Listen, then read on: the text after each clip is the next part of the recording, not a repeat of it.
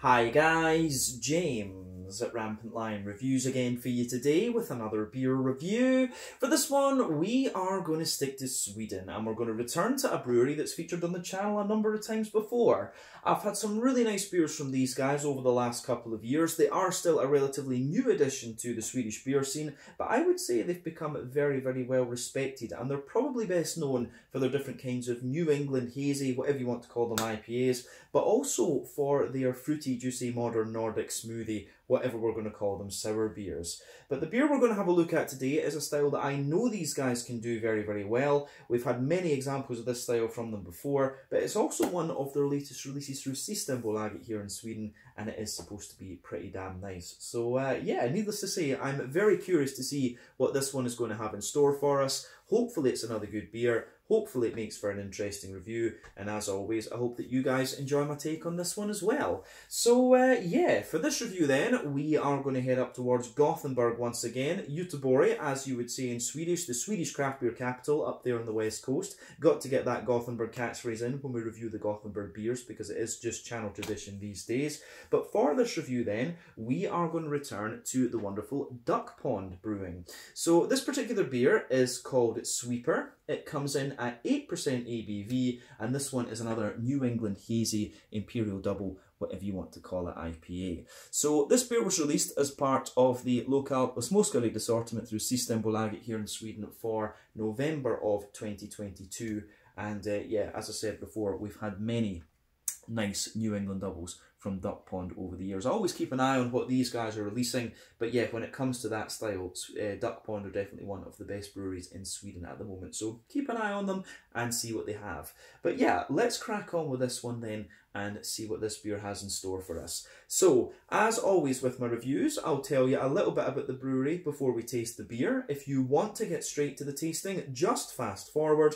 All the usual links are in the video description below. That's the brewery website, the link to my other reviews that I've done from DuckPond Brewing before, and we will no doubt add more to that list in the near future. But there's all the usual social media down there. If you want to see more reviews, do please consider subscribing to the channel. The support that you give is hugely, hugely appreciated.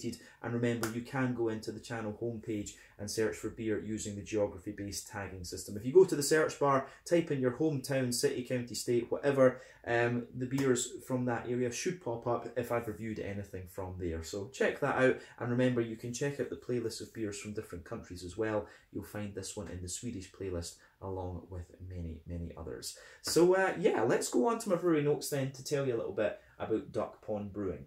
So, DuckPond Brewing, as I've told you before, were originally known as Mikrofonbryggeriet, or the Microphone Brewery in English, and this company is the brainchild of Nicholas Sarsevitz, who is a singer and songwriter for the band Millencolin, which has been making music since 1993. So, the band was originally based in Örebro, out to the west of Stockholm, but they took a break, and at this point Nikola moved over to Gothenburg on the west coast. But in 2013, he began homebrewing with his friend Christian Silva, and this was during his time studying international marketing in Hovde. But the two were just brewing very, very small 20-litre batches together. They really enjoyed it and thought that they wanted to take this commercial. So it was at this point that Nikola went down to Berlin in Germany for a 2-week brewing course. But the two then started the company together officially, and it was based for a while in Nikola's house, and at this point they were brewing 200-litre batches. But they changed their name in the summer of 2019, and the main reason behind that was that they felt the name Mikrofonbryggeriet was not really easy for people abroad to spell and pronounce and all this sort of thing, so they decided to go with something that was a little bit more English friendly, so hence the name DuckPond Brewing.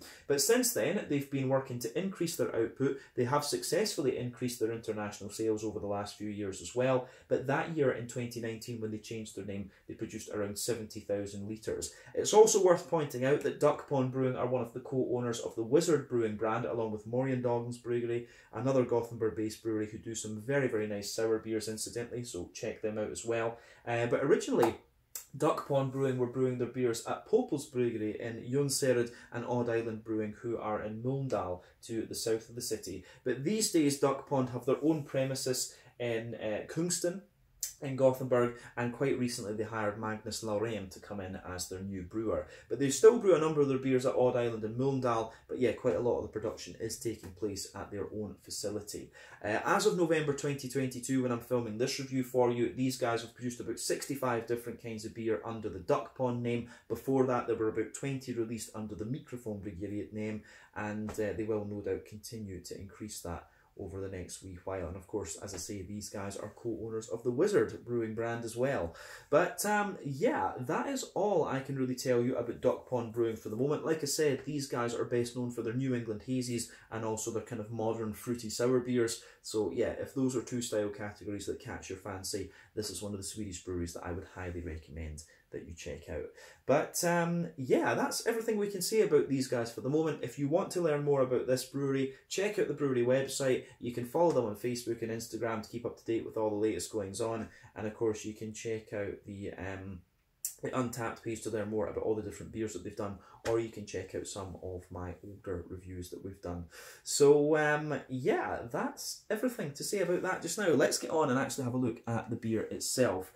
So in terms of the beer, this one, as we said earlier, is called Sweeper. It comes in at 8% ABV, so this one is a New England Hazy, Imperial Double, whatever you want to call it, IPA. This one contains oats and wheat, as well as the usual barley malt, and the hops in this beer are Brew 1, Victoria's Secret and Citra, which we've all encountered before. Brew 1, if I remember correctly, is about 12% alpha acid. It's American. It gives you a lot of pineapple. Victoria's Secret is also about 12% alpha acid. That one is Australian. That gives you a lot of kind of mango, passion fruit, and again pineapple. And then Citra, we know very well, 14% alpha acid, American, lots of mango, good little bit of a New England, you know, good little bit of a kind of lemon limey character when you put it into a New England hazy IPA. But yeah, as you can see, beautifully presented. This one, I forget the name of the other beer that we had that had this kind of similar artwork to it. It was a D, if I remember correctly, but the name's gone right out of my head of that beer. That was like 2 months ago or something. But like I said, this was released as part of the Lokallt Småskaligt for November 2022, and this can cost me 55 Swedish kronor. So that's about €5.50, £5 sterling, somewhere in the region of like $6 American at today's exchange rates. But yeah, let's get this guy out and we'll get on with the tasting then. I'm very curious to see what this is going to have in store for us. I always look forward to DuckPond time during the month when we try these beers. So, this should be quite nice. I think we've got most of the beer out into the glass there, so let's just have a wee look at this. So, yeah, when you think that this one is a New England IPA, you can see it's poured pretty much as you would expect. So in terms of the head on this one, you can see that it's poured with about a half finger of a frothy, I would say a perfect white head. If I bring that up to the camera there, you can see a lovely kind of small foamy bubbles there, but one or two bigger ones as well. That is just going to fade away and give you a nice kind of thinner foamy layer as we go further and further into the beer. But colour-wise, I have to say, this one does look really damn nice. It reminds me just of like a mango juice. I always like comparing the New England IPAs to different fruit juices, as you'll know if you watch the videos often. But yeah, that's just what the appearance reminds me of. But yeah, one or two big bubbles sticking toward the side of the glass with this one. A few little ones going up toward the bottom of the head there. But overall, it does look pretty damn nice. So colour-wise, as we said, a nice kind of bright yellow. Remember, the colour of your beer depends on one, the type of malts that you use. This goes a long way to determining your EBC rating. 2, length of your wort boil is also going to play a role, because the longer you boil the wort, the more the sugars caramelise, and thus you get a darker colour of beer. Any barrel aging they do or any adjuncts that you put in will affect the colour of the beer as well, but when it comes to New England IPAs, you don't often have to care about those two variables. But yeah, this one, in terms of its level of haziness, if I shine the light through this, it's actually one of the soupier and gloopier New England IPAs that I've come across in the last wee while. It's a bit hard to think what the other DuckPond ones that we had in recent times were like, but yeah, the level of haze in this is pretty good actually, but not unsurprising when you consider that it's 8%. Remember, the haze in these beers, it depends on the oak content, wheat content, and to a degree the yeast as well. But yeah, needless to say, this beer looks very, very nice. So let's take a wee look at the aroma of this one then, and see what we have. I'm very curious about this beer. Oh yeah. that is pretty nice. It's kind of what we'd expect from DuckPond. As I say, you can, if you want a good New England IPA, you can rely on DuckPond. They are pretty damn solid in my experience. Yeah, aroma-wise, yeah, this is nice. You get a lovely, as I always say, there are 6 different ways a New England IPA can lean. So you've got the farmhousey, yeasty character that you should think about, the rye leaning, grainy side of things. Those are a bit more prominent in American brewed IPAs. Then you have the barley malt bread, the wheaty bitiness, the oaty creaminess, and also the sweet side of the New England double IPA as well. So these are the 6 things that you should think about when it comes to this beer style. But yeah, the way that this beer goes together, I think, is pretty nice. So for me, this one's got a good little bit of oatiness to it. You also get the barley malt, you can smell the wheat. It's showing you a little bit of everything, this one. This beer is, I think, going to be quite a well-rounded New England IPA. There's a little bit of everything going on in this. On the fruity side of things, yeah, it's quite tropical. It does have a wee bit of citrusy zest to it, and the green component is pretty nice too. Yeah, I think this is going to be pretty well-rounded. But let's break the aroma down a little bit more and describe it a wee bit more in depth, and then we'll taste it. Because yeah, as I always say, aroma is half the experience when it comes to craft beers and whiskies and sakes and things like this. But yeah, aroma-wise, this does smell pretty damn good, I have to say. So, yeah, let's see. In terms of the, in terms of the backbone of this beer then, it's pretty much as you would expect. We've had this similar things from this beer style before. So the backbone of the beer is a lovely, fresh, white bready bread crust. This one almost smells as if you've got a little bit of flour left on the bread crust when it's been put out into the supermarket. You know, it kind of smells like that. So a little bit of fresh white bread crust.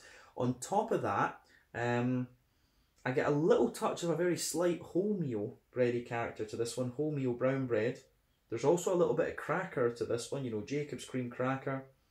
But yeah, you do have some nice fresh white bread there as well. And I think the white bread comes across as being quite wheaty, so you can smell the wheat. The wheat is sort of acting as a kind of smoothing agent in this beer, I would say. So that is pretty interesting with this one. So lovely kind of smoothing white bready character in this beer. At the back of the nose, you do get a tiny little touch of wheaty bitiness, but like I say, I think the influence that the wheat is having on this beer really is as a more smoothing effect rather than anything else. In terms of the oaty side of things, the oaty side of this beer, I think is quite interesting. So, as I always say, oats are a good indicator of how fresh your New England IPA is. So the creamier they are, the fresher the beer is, the drier they are, the slightly older the beer is. But I do like how that, I do like how all of that goes together in this particular beer. So, yeah, the oaty side of things in this one is really nice because you do get a big bit of that creamy character to it. There's a little bit of dryness in there, and yeah, that you get a little bit of it. The oats are actually quite creamy and quite thick in this one, but you're also getting a little bit of that typical kind of Werther's Original butter candy, butterscotchy type note to this beer. It's not madly sweet, but you do get a little bit of that out of this one. And there's something very familiar about this aroma that makes me think Golden Promise is in this. You know, I know that Apex Brewing, who are one of the very well-known Swedish brewers as well, they love to use a bit of Golden Promise in their beers, and there's just something about this one reminds me of that. So a little bit of biscuit, a little bit of Werther's Original. Yeah, I think it goes together really, really nicely. Yeah, gets a thumbs up from me, absolutely. Yeah, I do like that with this. I do like that with this one. The malty side of this beer is really quite nice. They've done nothing we haven't seen before, I will say that, but it does go together really nicely. The hoppy side of this beer then, aroma-wise, let's look at the hoppy side of things. Yeah, you do get a little touch of earthiness out of this one, but the green component for me is more of a kind of bright floral character, and you've also got the grassiness in there as well. So it's actually quite oily, this one. I do like how that goes together in this beer. So yeah, nice little bit of floral character, a little bit of a kind of grassy, zesty sort of thing. Yeah, aroma-wise, I think this beer does go together really, really quite nicely. yeah, aroma wise, I like how this beer does that. So remember, there are 3 different types of hopping when it comes to brewing your beer. You've got early addition hopping, which is in the first hour of your wort boil. That gives you mainly bitterness. You've got late addition hopping, which is within the last half hour of your wort boil. It gives you a little bit of bitterness, but mainly flavour and aroma. Then you've got dry hopping, which gives is after the wort boil, and it gives you mainly that gives you mainly it gives you pretty much all flavour and aroma. New England IPAs tend to rely on the latter two. Sometimes they've got a little bit of early addition hopping. West Coast IPAs use all 3, and that's why they have those bigger, deep, dank characteristics. So with this beer, you can tell that it's mainly relying on late addition and dry hopping, because you do have you've got quite a bright floral character, also a nice little bit of zesty, grassy character in there. If there was early addition hopping, it would be a lot deeper and a lot more dank, if you like. So I do like how that pieces together in this one. In terms of the fruity side of things in this beer, I would say this one is very, very tropical. You get that right away with this. So on the nose, you've got a good little bit of passion fruit in there. You've also got a good little bit of good little bit of passion fruit. You've also got a little bit of the of mango as well, like lots of quite juicy and quite bright mango. That's going to come from the Citra, and it will also come from the Victoria's Secret. In this one, the passion fruit will come from both of those too, but there's a lot of pineapple in this, and Victoria's Secret and Brew 1 are going to give you that, of course. But underneath that, there's a little bit of it's got a mix of lemon lime, but I think it leans a little bit more towards a limey type aroma, to be honest with you, and that's going to be the Citra that gives you that. So yeah, for me, lots of mango, lots of pineapple in this one. Those are the 2 most dominant fruits, but there is a wee bit of pineapple in there, and there's also just a wee bit of pineapple. Well, quite a bit of pineapple, I should say, but also a bit of a kind of lemon limey note to this one. Aroma wise, this is pretty nice, and the more that I smell of it, I start to get a little bit more of the limey character. I mean, the lime in this one is such that if I didn't know what hops were in here, I would probably guess that it was I'd probably guess that there was a good little bit of Motueka or maybe even Equinaut in this one. But as I always say, take a bit of time to enjoy the aroma of these beers before you get stuck into them. But we are going to try this one now and see what we have. So yeah, this one is the Sweeper, a New England Hazy Imperial Double, whatever you want to call it, IPA from DuckPond Brewing in Gothenburg, Göteborg, up on the Swedish west coast. Slange, skål, cheers.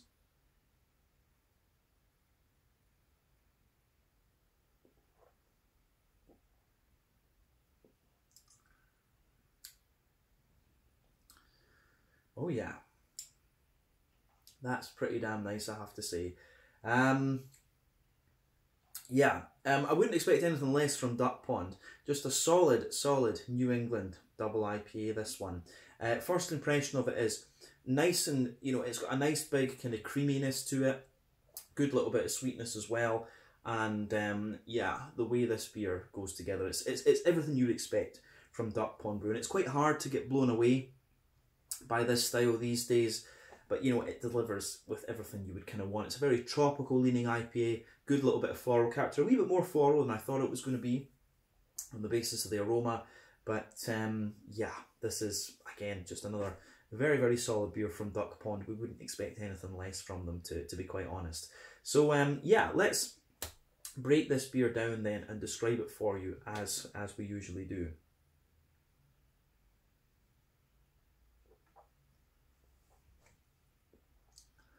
So, middle third of your palate then, you can feel backbone of this beer, you absolutely get a little bit of that kind of fresh, white bready bread crust in this one. Goes together really nicely.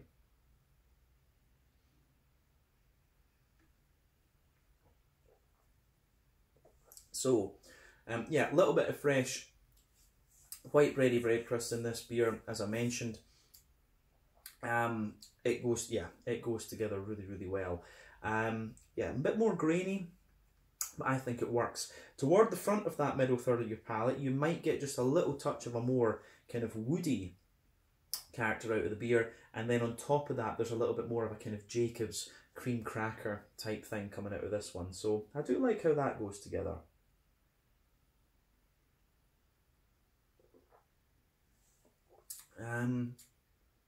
But yeah, this one, there isn't too much in the way of crackery note to this one. It's just in the beginning when you get the bread crust, the cracker, but then above all of that, you start to get that, you can feel the white bread from the barley malt in there. Although in fairness, I do actually get a little touch of wholemeal brown bread in there. It's very layered, the base of this beer. So as I say, more grainy bread crust, a little bit of, more grainy bread crust, a little bit of a more kind of Jacob's cream crackery sort of thing, wholemeal brown bread, then you've got the kind of white bread on top of that. You can feel that above all of that, there's a little bit of a more,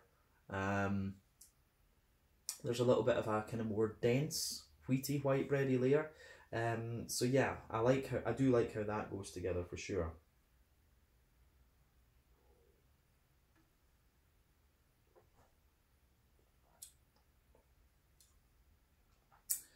So yeah, the wheat in this one's quite interesting. As I was picking up in the aroma, I was expecting that the wheat would be quite, you know, more of a kind of smoothening and thickening agent, and it does that for sure.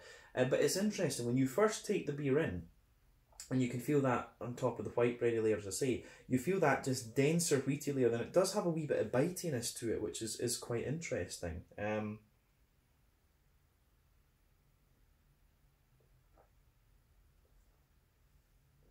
So yeah, there is a good little bit of a wheaty, yeah, you do have a little bit of that kind of wheaty bitiness within that middle third of your palate there, which is quite interesting. So yeah, smoothness from the wheat underneath and a little bit of bitiness on top, and of course the bitiness does build the further back on the palate you go.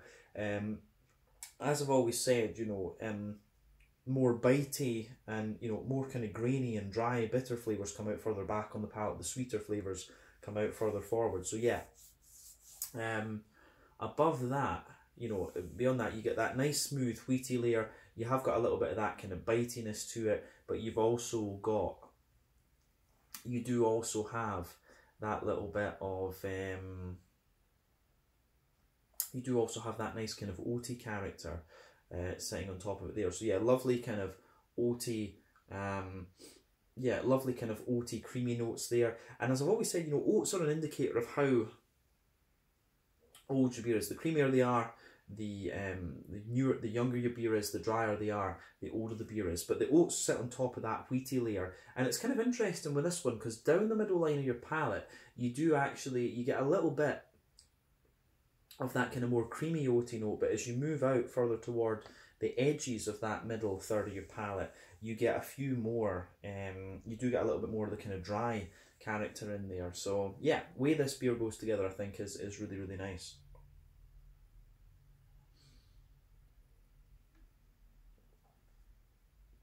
But yeah, it is, as I say, really, really quite nice. Yeah, I think on top of the oaty layer, you do get a little touch of sweetness. Like in the dead centre of your palate, you can feel there's a wee bit of that Werther's Original butter candy, butterscotchy type thing, but the sweetness takes a wee bit of time to build actually. So you can feel a little bit of that there, but as you move further away from that centre of your palate, you can feel there's almost like a little bit of McVitie's digestive biscuity character. It just gets a little bit more biscuity and grainy the further away from the centre of your palate that you get. So yeah, way that goes together is nice, so a big thumbs up from me.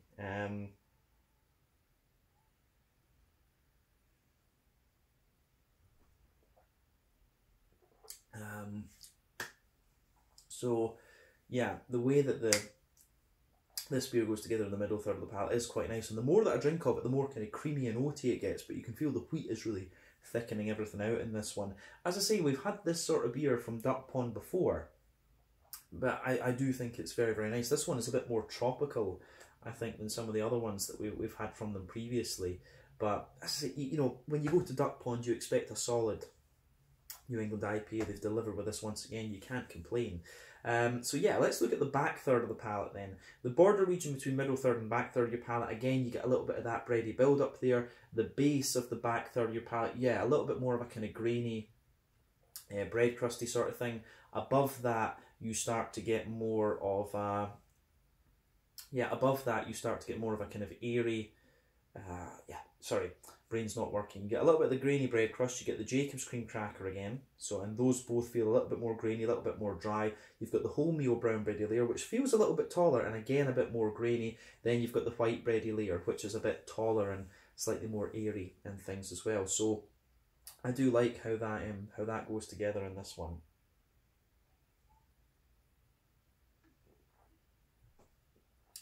So yeah, the bready layers on the back third of the palate, they're the same but a bit more tall, a bit more airy and things, but then above that white bready layer that I mentioned, you do start to get, you can feel in the border region, you get a little bit more bitiness from the wheat, and it really does sit there above everything else on that back third of the palate.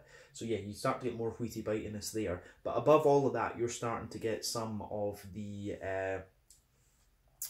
you do start to get a little bit of the kind of more yeasty, airy esters coming out of this beer. So I do like how that goes together, absolutely. So a little bit more airy, estery, bready, kind of farmhousey type thing to this beer. So for me, it's more, you know, you've got a little bit of that very light, airy bread. It's got a little touch of an almost honeycomb type flavour to it, then just a wee bit of a kind of peppery, it's got a little bit of an almost peppery, kind of seedy type note to it.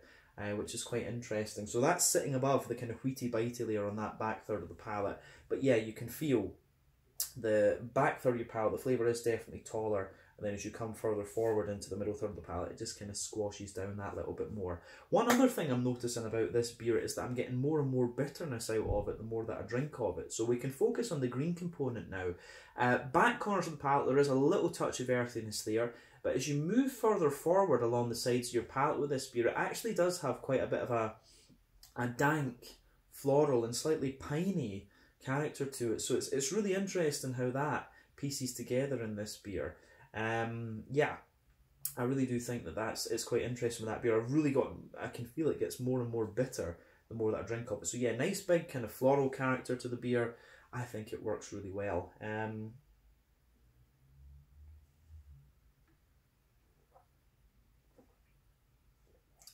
So yeah, a little bit of earthiness there, nice big deep floral aromaticity. It actually gets a bit dank. You could even say there's a bit of pine resin in there, but remember, all of these hops are high alpha acid. If you use them as early addition hops, they will give you this kind of big bitterness, so it's not surprising. But yeah, a little bit of spicy floral note there on the front corners of the palate, then round the front curve of the tongue, a wee bit lighter and more grassy again, but actually quite zesty in that particular regard. So that's quite interesting with this beer for sure. So yeah, the green component really builds in this one, I think, the further that you go into it and the more that you drink of the beer. But let's focus on the front third of your palate and the kind of fruity side of things then. So the border region between front third and middle third of your palate, again, you get a little bit of that bready build-up out of the beer. So yeah, kind of soft, white bready notes. The base of that front third of your palate is a little bit more kind of smooth and yeah, white bready. You do get a little bit of the oatiness in there as well, but above all of that, you've got that nice oily bubble where the juicy fruity esters just kind of roll their way out of the beer. So yeah, that again goes together pretty damn well actually. But yeah, back of the front third of your palate, you've got a bit of that stronger kind of grapefruity and passion fruit. You know, I'm guessing that's most likely to come from the Citra. But as you move further forward, you get a slightly, you still get that quite pungent passion fruit. But if you keep moving forward from that, the beer kind of mellows out and gives you a more kind of juicy, mango-y quality. And that's going to be that's going to be the Citra and the Victoria's Secret that's going to give you that in this beer, or Vic's Secret. But yeah, lovely big, juicy, bright mango characters out of this beer.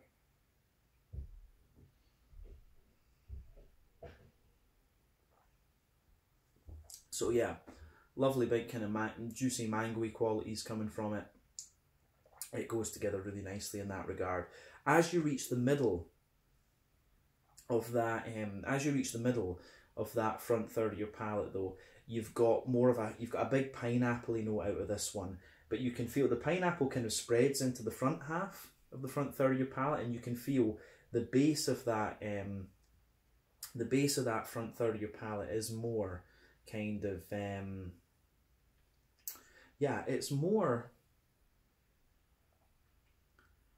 sort of, you do get more of a, you get quite a bit of lemon, limey, zesty character out of this, which is interesting. So the Citra, I do wonder, I'd love to know the ratio of the hops in this beer when they've done it, because you do get that lemony, zesty character, and it actually builds a good bridge with the kind of dankness that this beer develops too. So I think, I've got a feeling the Citra might have been used as the hop in the whirlpool with this one.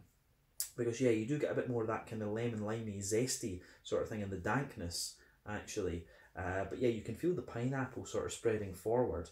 But I really do like how this beer goes together. So it gets a big thumbs up from me. I certainly wouldn't hesitate to drink it again. But this is definitely a more kind of bitter example of a New England IPA compared to some of the other ones that I've had in recent times, actually. So thumbs up to DuckPond for doing something a wee bit different with this. I don't remember the last beer that we had from them being kind of quite like this.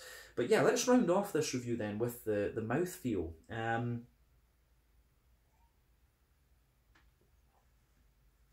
So yeah, for me, mouthfeel of this beer, top end of mid-bodied. Carbonation is very smooth. It does have a little bit of cleanliness to it. You know, it has that kind of clean Nordic feel, but you still get a wee bit of the creaminess out of this beer. As we said earlier, this one is a little bit more bitter. I wouldn't be surprised if this is like 50 IBUs or something like that. It does feel it's got to be 40 or 50 IBUs. You kind of expect that with double IPA. They, you know, quite often put a little bit more bitterness in these to kind of balance out the malt and things. But yeah, this has got, I think this is about 50 IBUs. Always take my IBU counts though with a bit of a pinch of salt, my weakest point of beer reviewing. But yeah, I think this is about 50 IBUs. The malt base, as we said, a little bit of graininess, quite a bit of smoothness, a little touch of sweetness. Gives you everything you want from the style, and the fruity character, as we've said, really is very tropical leaning. It's got a little bit of oily character to it, but yeah, I really do like how this one goes together actually, so it gets a big thumbs up from me. Yeah, I think that's everything we need to say about the about this particular beer, but another very solid New England double IPA from DuckPond Brewing. You can't knock this, but certainly one of the more bitter beers that I remember having had from these guys in this style category over the last wee while. As I always say, I would love to see what these guys would do with an old school West Coast IPA, but they haven't produced that yet, of course. But yeah, I think we can leave it at that for this one. This was the Sweeper, an 8% New England Hazy, Imperial Double, whatever you want to call it, IPA from DuckPond Brewing in Gothenburg. Once again, solid beer from these guys. So yeah, once again, thank you for watching my beer reviews. Until the next time, please like, subscribe, share, all the usual YouTube stuff. Let me know your own thoughts on this beer in the comments section below. Let me know what your favourite beers are from DuckPond Brewing as well. And we will see about returning to these guys at some point in the very near future. But until the next time, Slanger just now. Check out my social media, check out DuckPond's social media, and I'll catch you guys with another review very shortly. Slanger, Skull, cheers.